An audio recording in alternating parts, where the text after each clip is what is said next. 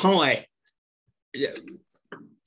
Today Hello. we've got Bianca Dragomir, who's the director of Avarsen, the cluster of renewable energy companies in the Spanish province of Valencia. Bianca's been director of Avarsen for 7 or 8 years, and they're doing a set of interesting work on the development of renewable energy within Spain.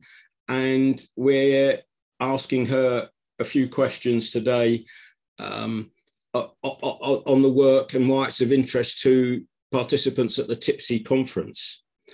So, Bianca, you wrote a blog for the Making Green Deal Happen series in March, which contrasted the potential of the cluster-led transition with the conventional industrial policy approaches. So do you think this approach is helped and supported by the European Green Deal? Well, thank you very much, John. Well, first of all, as we all know, to reach the net zero emissions continent by 2050, we need more. We need more. We need basically more speed and more impact in the decarbonization initiatives that we are leading, and we definitely need sort of a ripple effect in the decarbonization initiatives to create an effect that actually affects all stakeholders in all sectors. So we need a systemic approach here. And that is why single point interventions are really not enough. At Avarsen cluster, years ago, when the cluster was created 15 years ago, it was created as it started actually as a network of stakeholders, of business stakeholders in the clean tech industry, specifically in renewables. And it over the years, we evolved it, we grew it into an innovation ecosystem in the clean tech industry, gathering renewables, but also smart cities or sustainable cities, water cycle and circular economy, and also gathering not only business, but government, municipalities, specifically working directly with mayors, but also funders and researchers, research institutes, and including citizen unions in this process. So so we've seen in practice that any transition, specifically the energy transition, is a process. It requires an orchestration of different stakeholders and different sectors, and an integration of this multiple voice. And definitely, I can say that I live it on my daily work, and I see that transitions can happen over time, but also only if we address all these stakeholders all together at the same time. And you know, the Green Deal is an all-encompassing strategy. It actually explicitly says that we need to address not only the energy transition, but also affect the circular economy or the mobility or the buildings.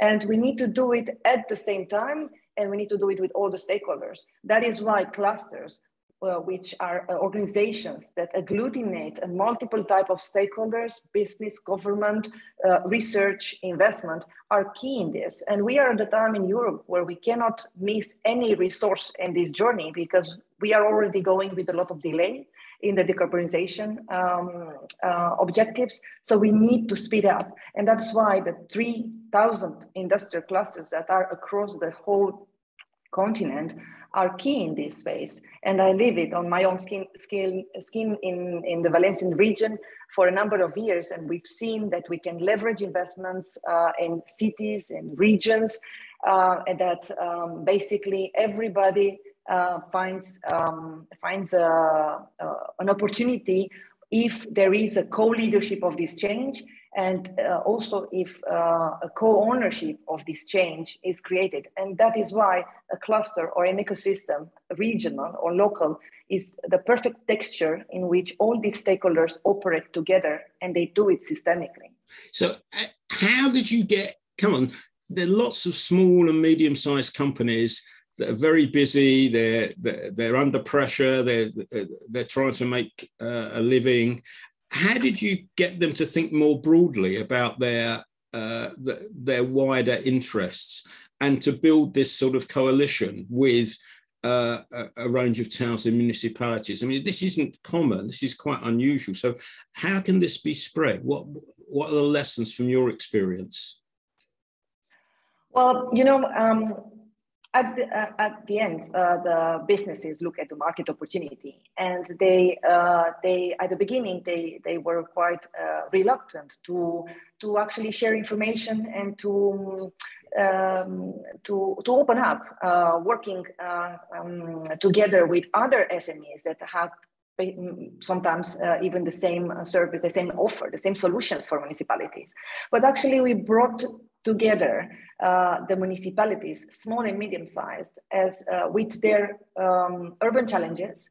We opened this up, we created a space in which they actually shared openly what were their key challenges. And then the businesses saw that this pie is really huge. There's a huge market opportunity with small and medium-sized municipalities. And even all together, working or making the most of, or selling all their, putting all their time there, we wouldn't arrive to absorb all these market opportunities that we were unveiling, because the pie is really big. So there's a share for everybody, and that's actually created a shift in the mindset, because we actually started to work with municipality as problem owners. That is the key, and with SMEs as solution providers, and sometimes even the SMEs created a partnership together to provide an answer to the municipality, because we create. And how does it work in practice? We create a roadmaps for each municipality, and we co-create actually these roadmaps, because the cluster is the one who triggers the initiation of the roadmaps, but actually the companies are the ones who answer with solutions. And actually we saw that that actually creates change on the ground, because that leverages investments. The municipalities have started, we've been running this project for 5 years now, but the municipalities have started to put their money where their mouth is.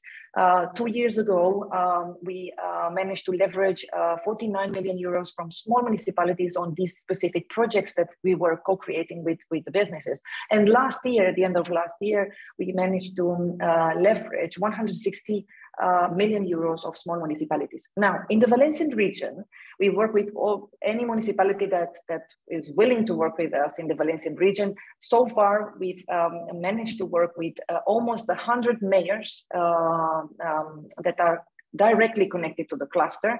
And we have 160 SMEs in the cluster from all the technologies of the green transition. And actually, we've seen that these roadmaps actually they are the let's say the engine for their roadmaps for green transition. And in the Next Generation EU now, the municipalities, especially the small and medium sized, who many times are disconnected from the innovation agenda or even from the green transition. And we've seen that they have limited resources, and they have really limited resources, and they need even the knowledge on what is smart grids, for example, or new technologies or new innovative business models in the local energy communities, for example.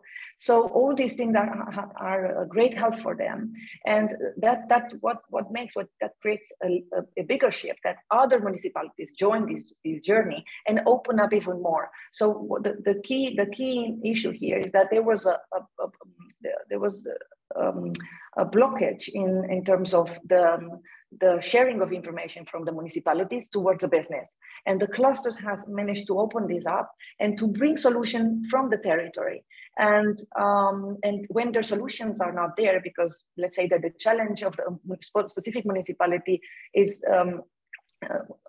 we don't have those solutions in the market. We co-create them with small SMEs, with startups, but also with research centers. And then on top of that, investors come also to put their money where their mouth is. And all this creates a ripple effect when also the regional government actually comes and says, there's a market information here, that this ecosystem is creating a shift and I want to be part of it. And let's see, where is the gap, how we can work together. And then the new policies are being made and the funding, of course. And we are really happy that over the years, we see that there's an increase in the funding that is being leveraged. And as just to bring it back to the actual moment where we're actually looking all of us to the Next Generation EU funds, the municipalities really need these roadmaps. They really need these, let's say, all these pillars to come together in a coherent, let's say, start of a strategy where they can actually put it in organize calls, tenders, but they also can build on that innovation. And that's what we see, that's how it works, because that it creates an effect actually that more business want to join, more investors want to come, the regional government is more and more interested, and therefore more municipalities want to join this because they need these roadmaps, they need this access to information, and they feel alone they feel siloed if they are out of this ecosystem. So we are now having 300 stakeholder ecosystem we've created over the last year, in which basically that actually co-creates together these roadmaps, even sometimes without the clusters intervention, because there's a dynamic that has been created online during the pandemic, and these roadmaps are being self-generated, if you want.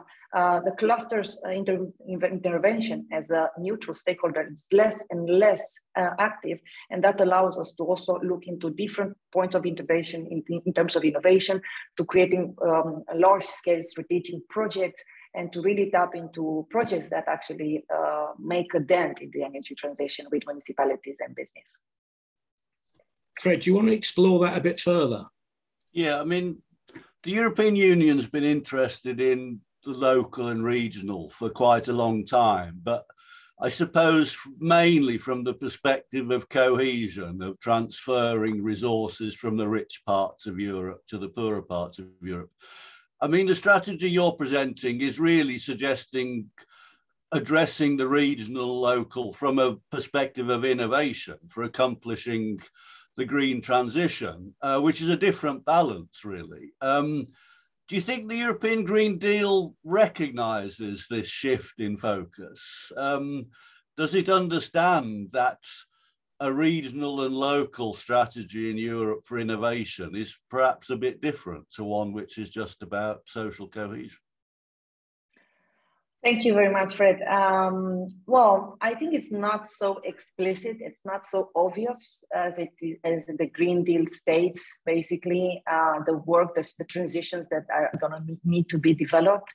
And therefore that creates a gap and maybe also a lack of awareness of different stakeholders that actually the transitions are happening at the local and at the regional level. Actually, the region is where the music is played, as I've been seeing in these past years as a CEO of this regional cluster. The Green Deal is basically aims at national governments setting up targets and executing.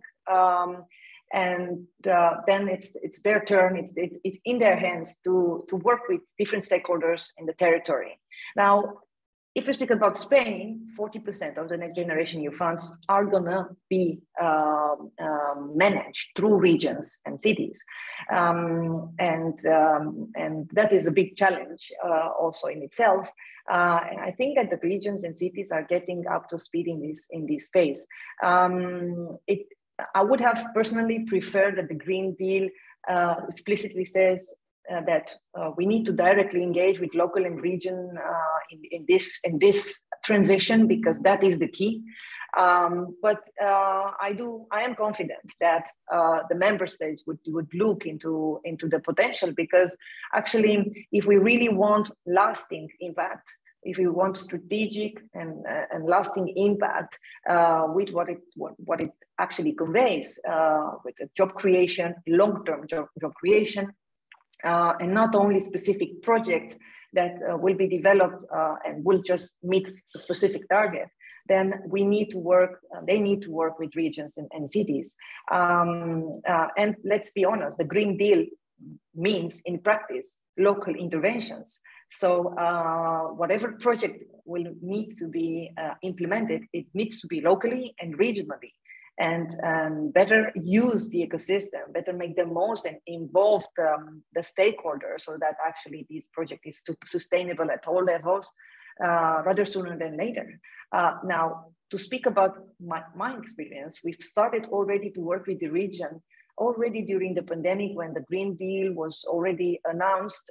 We've already started to create strategies at different levels, at entrepreneurship level, at the renewable, speeding up the renewable energy investments, because to create this, to reach the objectives, for example, in the Valencian region, we need to, by 2030, we need to accelerate 6,000 megawatts of solar projects and 4,000 megawatts of wind projects.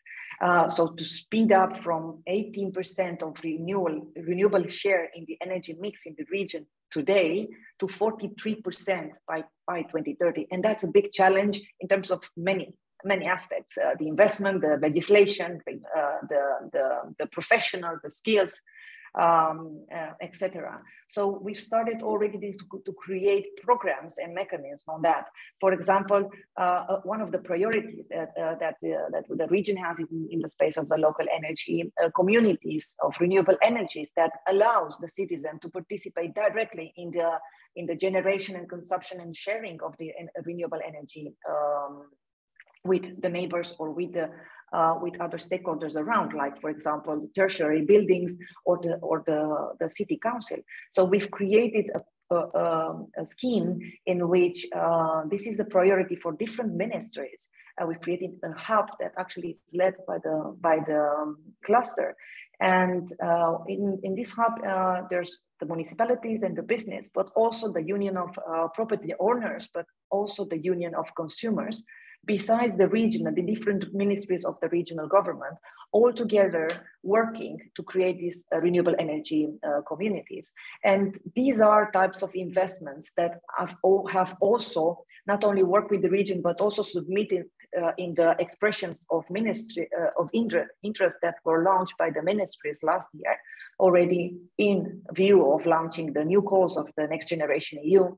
And as an outcome of that, we've seen that already a few calls, slowly, shyly, there's already some programs, some calls that are being launched. For example, specifically on the energy communities of renewable energies, there's already 2 weeks ago a call on for pilots in this space for 40 million euros have been launched by the ministry. Not to speak about the fact that also the region already committed 20 million euros for this by 2030, and already for this year, it's been announced a few days ago, 16 million of euros for that. So I think this is going in the right direction. We do see a little bit of a big need of finding the agility and the strategy in creating this transition in a coherent way, but also a need of upgrading the execution capacity that cities and regions have. And if we do it systemically, if we count on the local actors and connect them, orchestrate them, I think we have a big chance to really create sustainable and systemic transitions into practice. Yeah, I mean, your success is very much bottom up and local. And the challenge then is, how do you actually encourage replication or similar initiatives? And I'm interested in your views on that, because the risk of top-down programs inviting other people to be like your cluster is that, well, people fill out the forms and tick the boxes, but they don't necessarily really understand the dynamic. So what have you got to say about making sure that what you've discovered works can actually be picked up and transferred in other places? Thanks, Fred. Well, you know, just using the common sense, just like we listened a lot to the stakeholders in the ecosystem and started to integrate their need one by one. and then tested, validated, and scaled this approach up. And then applied it, replicated it to other subsectors or to other settings.